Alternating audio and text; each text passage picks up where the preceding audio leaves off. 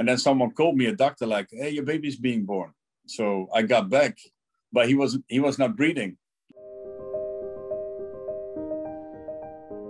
I got pregnant in 2016, in the beginning of 2016.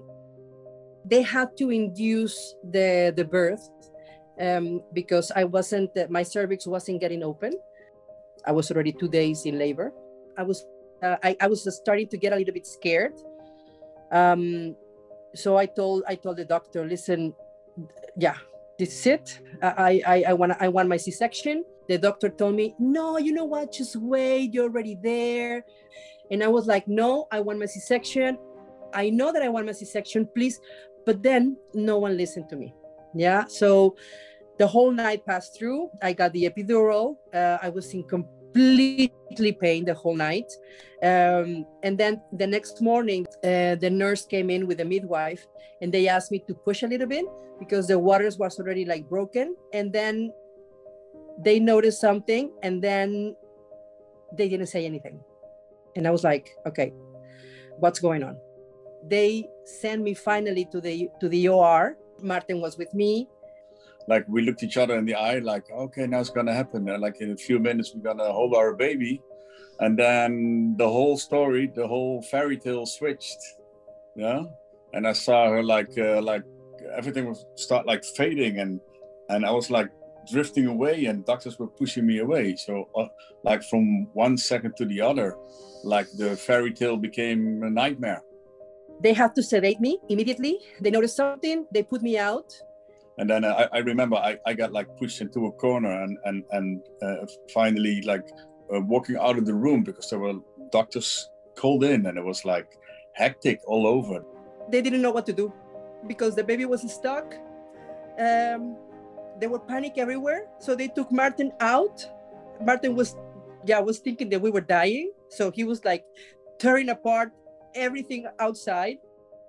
I remember being in the hole in the hospital, like hitting the walls, like what is happening?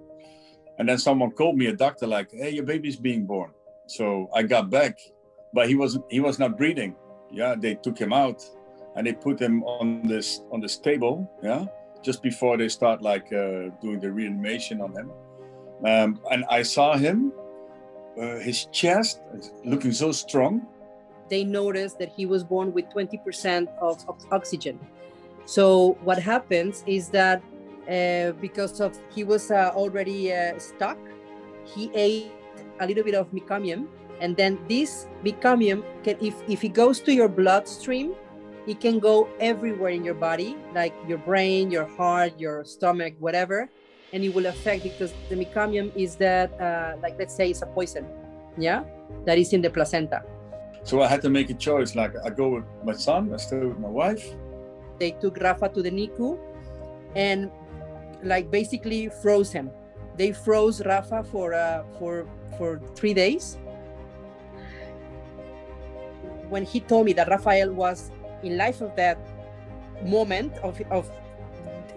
in like I couldn't believe the words. So my reaction immediately was, call Dr. Levry. Call Dr. Levry. I need their help, like immediately. I need them right now. I need to know what's gonna happen. I need help, and that was my only thought constantly. And it was in less than an hour that our beloved teacher sent a specific compound of mantras. They need to be played in certain ways for him, for Rafa, for the specific situation, to put the strength into my baby. And I put the mantras immediately in his room. So it was a instant connection. And I can say something that is, like I said, is a miracle, because immediately you feel the energy. Immediately you felt the power of Nam, and especially when in this situation, when it's life or death, and when you need this like power, it appears in one moment. I didn't even ask for permission for the hospital to put the mantras or anything. I just did it, and that was the moment that I collapsed. When I was in the NICU with him, when I saw him, and I told him, like, mi amor, I cannot hold you right now. I cannot be with you right now, but Mama is here. And I just touched him a little bit because it was full with cables, like 100 and something cables, everything around him. So I just told him, like, be strong, Mama is here, Papa is here, and I'm not gonna go anywhere, okay? So just be here. Listen to your mantras. And I just collapsed in that moment. Every time that whatever nurse, whatever doctor was there, they were like super relaxed, and they were like working with him constantly. And even a few nurses told me, like, we love to be with your son. Like, it's really, for me, is I feel like one of her also, now I remember, she told me, like, I feel like there's something divine that is working through us. They disconnect everything by the third day. I was there with him in the middle of the night. So, and that was one of the first moments that I could carry him. So in the moment they start taking out all the things from him, I was holding him, and I would never forget that I have a picture actually of that. He was holding my hand, like he just hold my hand, like, yeah, like, I'm here, Mom. Yeah, like, it's okay. You know, and that power is a power that Rafa has until today.